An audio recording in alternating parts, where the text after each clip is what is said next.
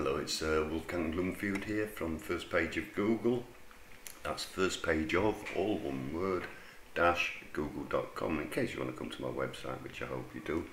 But today we're going to look at the difference between the free homepage report that you get from aboutus.org, We Know the Web, Reach Out, More Customers Today, and of course we've got this advert running on their website at the moment. But what I'm here to do is to show you how you can get a free report of your web page, your home page. So we'll just type in my web address here, first page of google.com, and we click go. And we just wait a second while it loads. And it should come up fairly quick this time. Yes, we are. Here it is.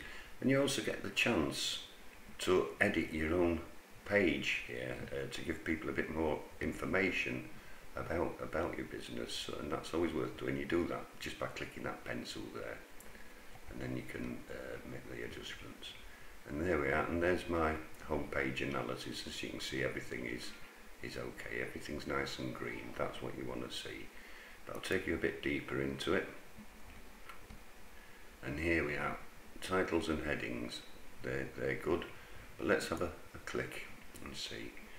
The title of a web page appears in search results as a link to that page. Click there to learn more. The web page has a title tag, and the title tag is a good length. And the title tag is first page of Google, local business, internet marketing. Meta description. This should be between 50 and 150 characters, and it's worth bearing in mind that every comma, dot or space is counted as a character, so you need to be quite careful with that.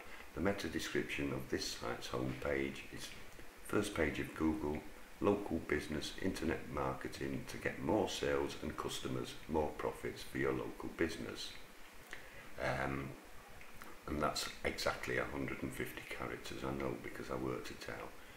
H1 heading, this is the most important part of your website, because that's where Google and the other search engines go first to find out what the page is about. And this one is first page of Google, local business, internet marketing. And you can always learn more by clicking these blue links. If you click them, I'll just show you, it gives you a lot more detail about everything. So, but we're trying to move on a bit because we've got a lot to cover today. And then below that we see how it will show up in the search results. And as you can see, that meta description is used there. If you don't have a meta description, Google will randomly pick out of your site what it thinks to be the most important parts, but it's better to do it correctly. So let's move on. Right, so we'll go to links and images.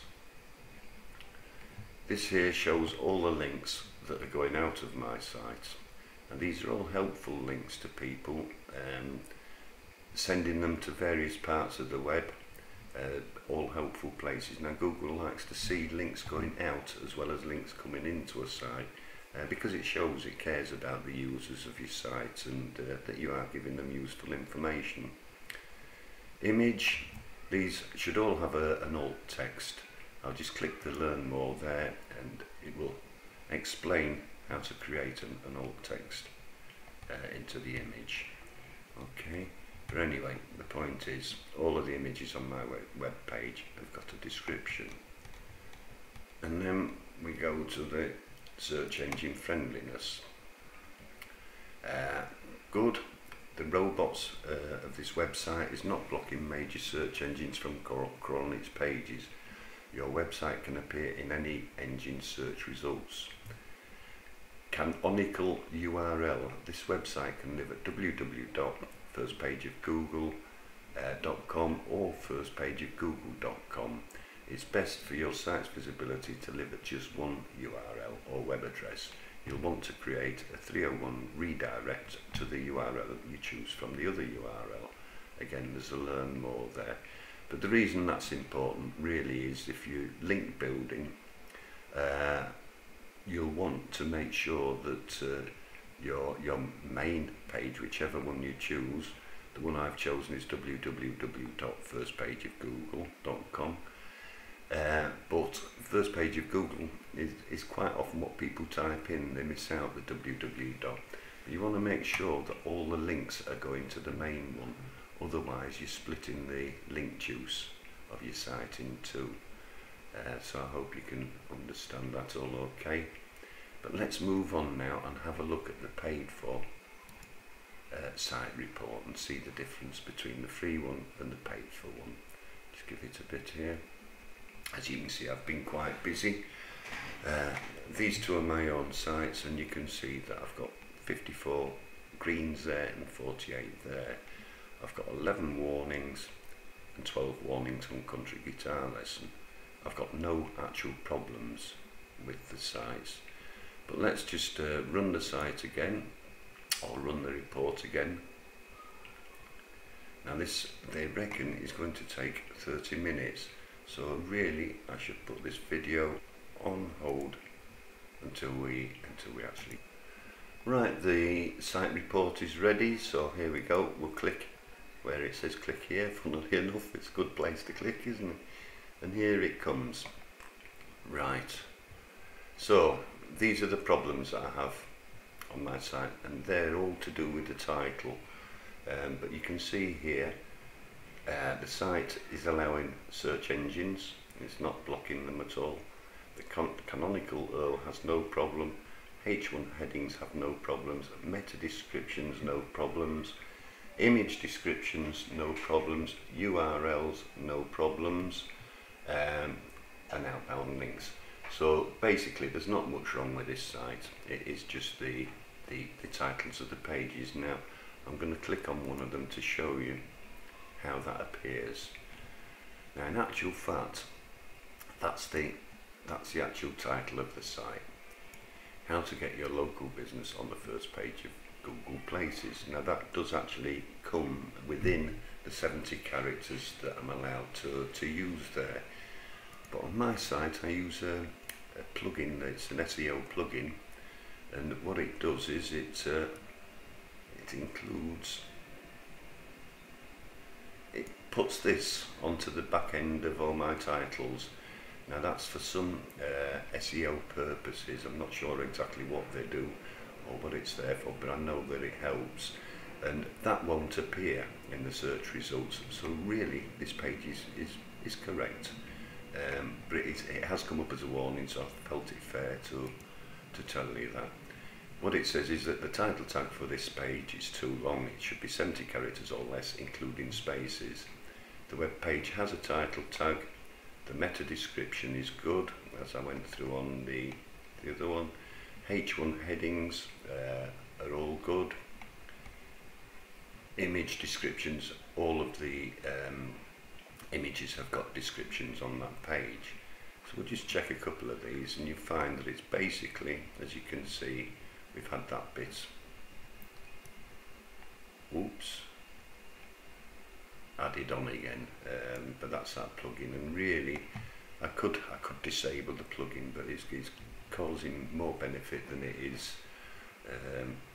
Well, it's not causing a problem at all, really. But anyway.